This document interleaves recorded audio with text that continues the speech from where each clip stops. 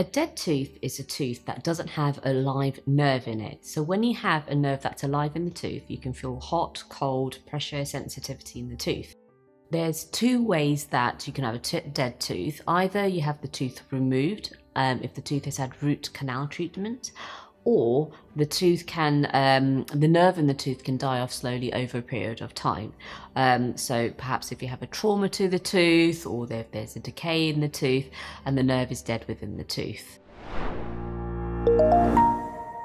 The tooth can essentially stay in your mouth for quite some time, depending on the actual individual tooth. Sometimes if the tooth hasn't been treated, or there's decay in the tooth, or the nerve is still in the tooth, then that tooth may need root canal treatment, or if it's left untreated, it can develop an abscess or a cyst on the tooth. It can become painful, or you may notice an infection around the tooth.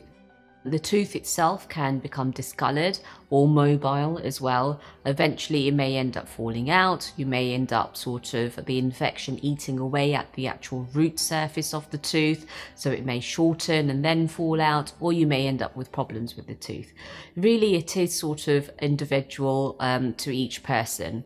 If you do have any problems with a tooth, or you notice there's any discoloration of a tooth like that, please do go and visit your dentist so that they can take an x-ray of the tooth and discover what's the matter with it and give you a treatment plan.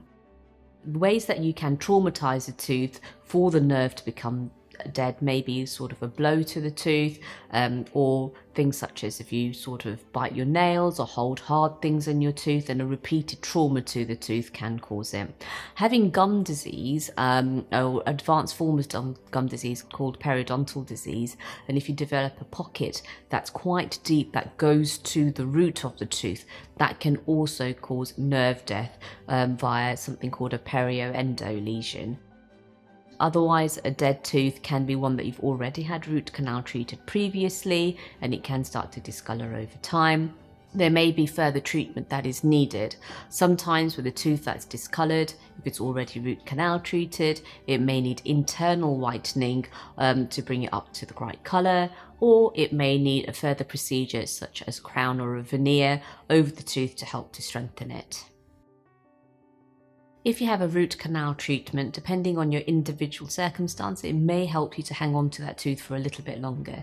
If the tooth has got good root on it and good bone support, then removing the nerve of the tooth and treating it may make it safe so that tooth lasts for a lot longer in your mouth.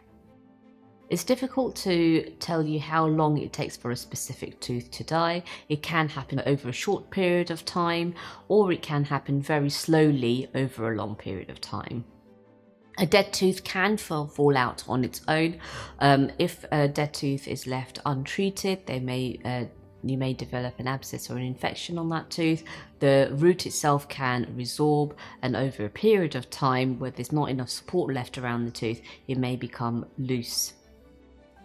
If there is a particular tooth that is dead, or it's got an infection, or it's loose, it may affect the teeth around it, especially if there is an infection that's long-standing. The infection can spread to the neighbouring teeth and the roots on those teeth and affect them. If a tooth is loose, then it can affect the gums around the teeth and those neighbouring teeth as well. So if you do have this problem, please do go and see your dentist.